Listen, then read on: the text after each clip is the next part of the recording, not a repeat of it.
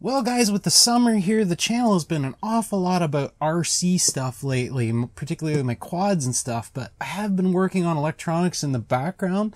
I thought it was time that I do an update on my Arduino and electronics kits where I store all my prototyping stuff. A while back I did a video on this kit, but it's expanded significantly since then. This is the one where I keep a lot of the Arduino goodies in.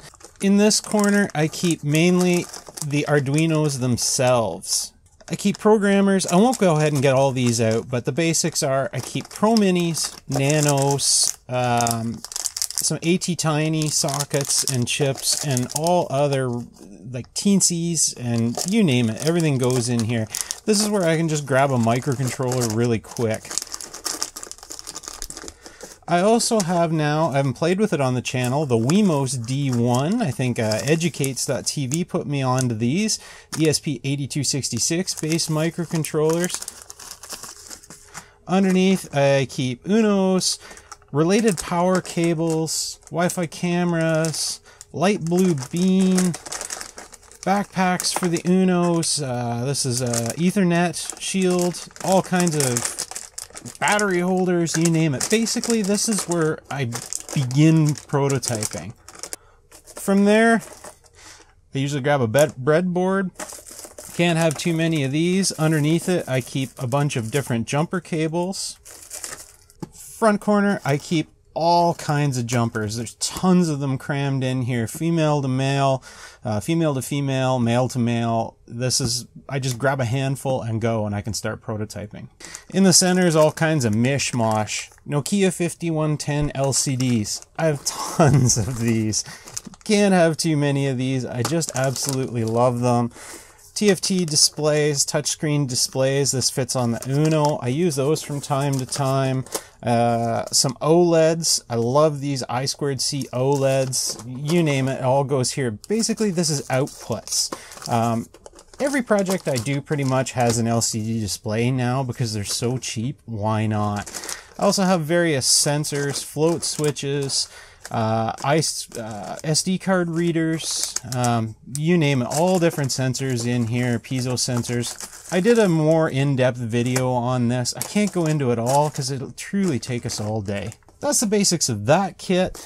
In the middle, pots, LEDs, buzzers, remote controls, and this is my output bin for actuators, different sizes of servos, right up to the MG995s, big servos. Everything here if I want to control an output.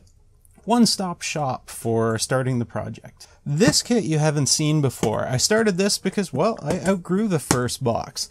This is where the more specialized equipment lives. Up in the corner here, I have relays. Tons and tons of relays. Can't have too many of those. Like an ongoing theme on this channel, can't have too many. Solid state relay, you've seen a video on the channel on that. A dosing pump, a peristaltic pump, pretty handy for some projects. You name it.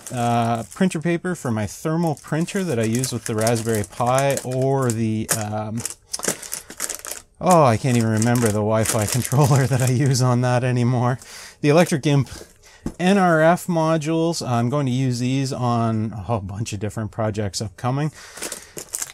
DHT11, temperature and humidity sensors. There's a heck of a pile of them in there, along with some soil moisture sensors. I used those on my Urban Kitchen Garden project you've seen on the channel here. PIR sensors. I want to do some home automation and home security, so I have a whole bunch of those in there. Like I say, I won't go ahead and get all these out because it just takes too long. In here we have different readers for MIFARE, the MIFARE cards, a PC Arduino. I haven't even used it ever, but maybe I'll have a project upcoming.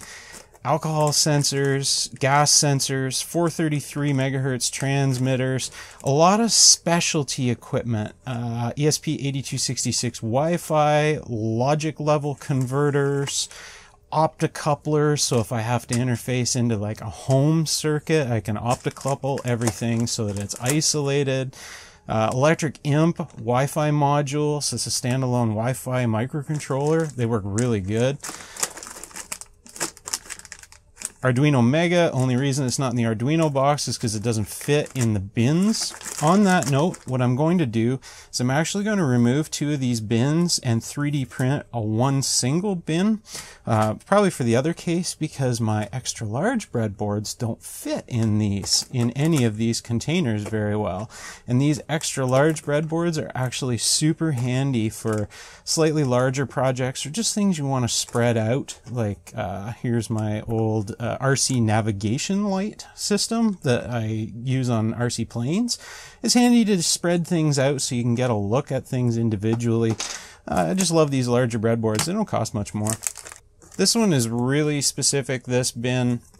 Transistors, haptic drivers for vibration motors, LiPo chargers from Adafruit, different barometric sensors and stuff, a bunch more transistors.